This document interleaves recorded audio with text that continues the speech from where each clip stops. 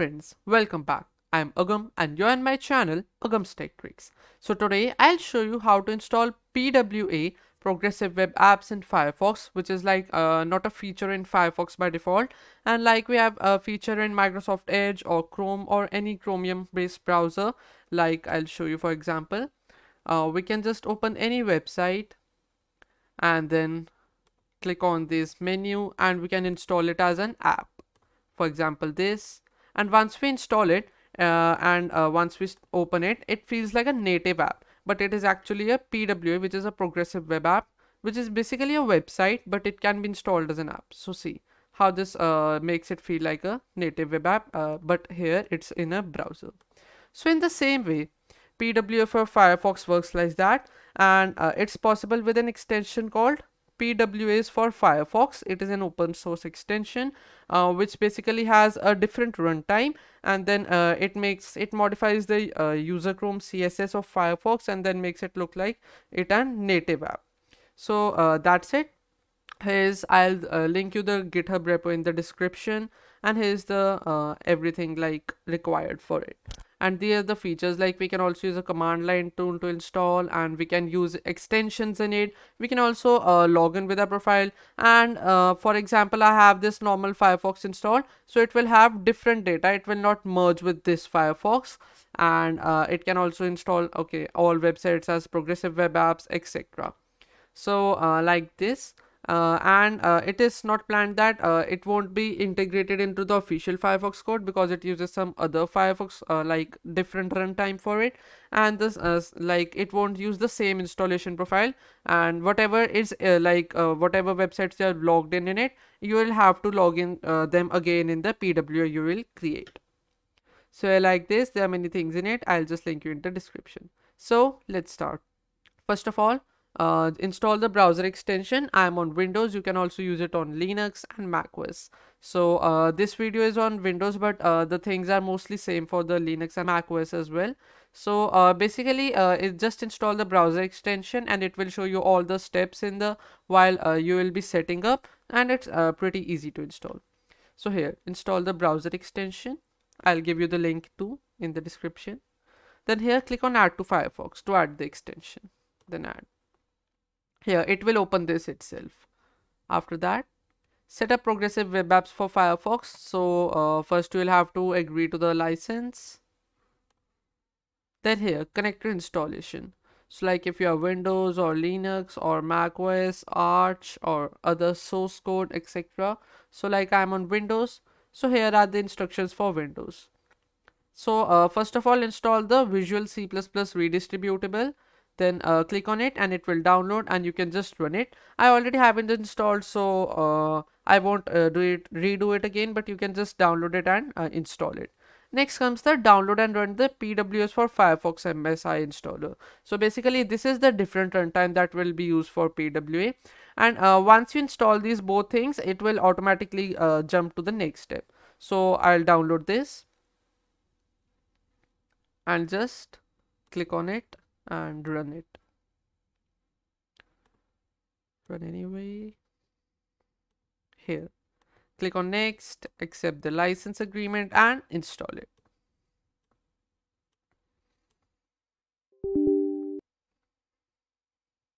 Next, click the finish button.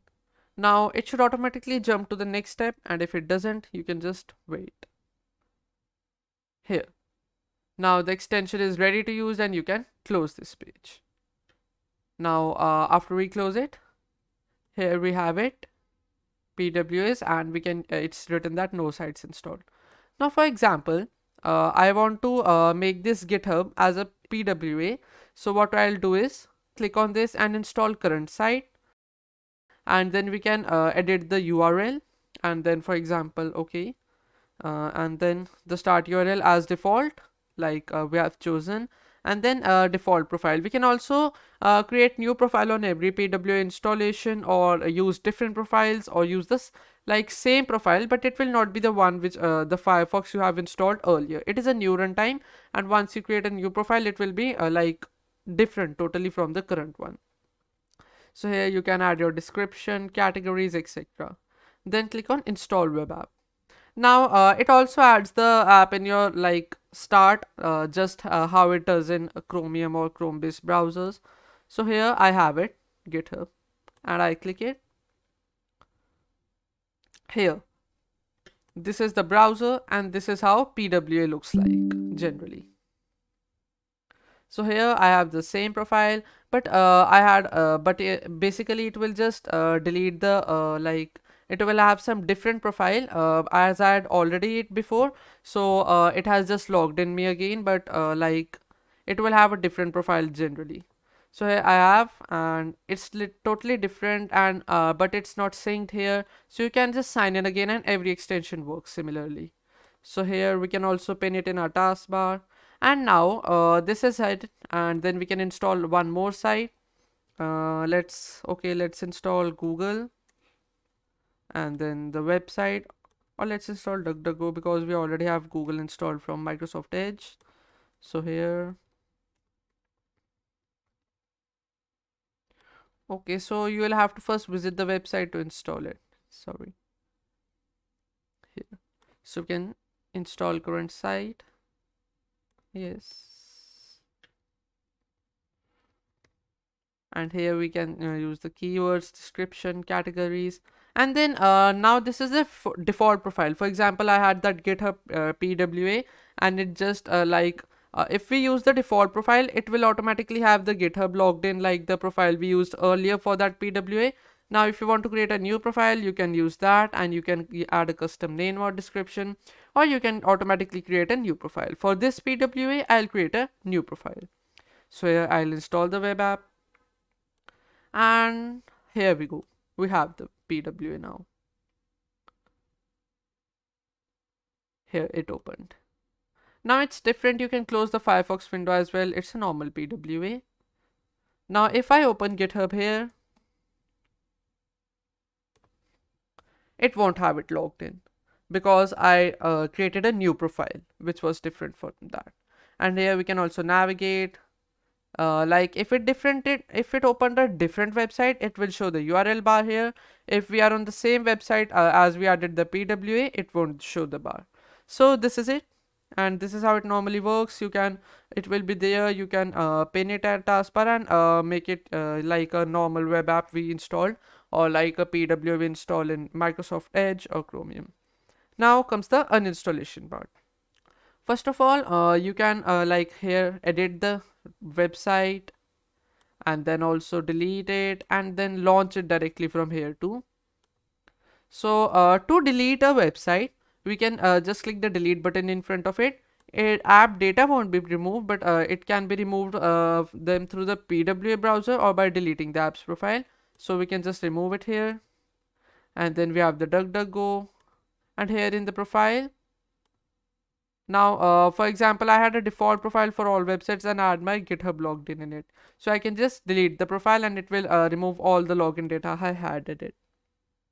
And then close it. Now, here's the DuckDuckGo one if I want to remove that too. And I can just delete it and remove. And in the same way, we can delete the profile as well. So okay, no site is default, and default profile will be there, but once you delete it, its data will be gone, but it's still the present. So here also it's removed and we cannot see the app. Now if we want to uninstall it, like the different runtime and the extension as well, just remove the extension, and from the control panel or Windows settings, just remove the apps, like add or remove programs. You can close this. And here we have all the installed apps. You can just search for here PWAs for Firefox. This is the different runtime, and we can just uninstall it.